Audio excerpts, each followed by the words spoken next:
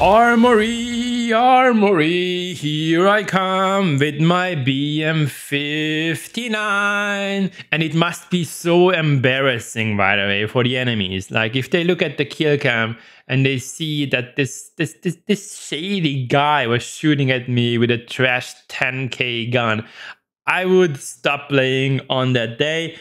But hey, this is good proof that in Arena Breakout, the gun doesn't matter as much.